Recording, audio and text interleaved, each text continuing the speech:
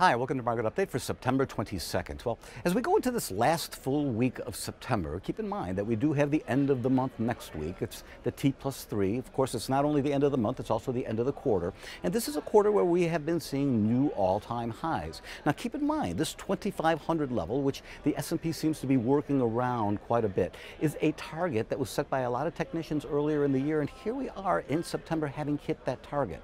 So as we hit the end of the quarter, let's see if indeed we do see an unwinding of some of these risk-on trades, taking some of that money off. Remember, targets are set for a reason, and a lot of technicians have to abide by those targets. Now, going into this weekend, in particular, let's pay attention to the politics that are playing a part of the pricing, whether it's geopolitics, North Korea with their saber rattling, or whether it's domestic politics, anything that might come out of any tweet.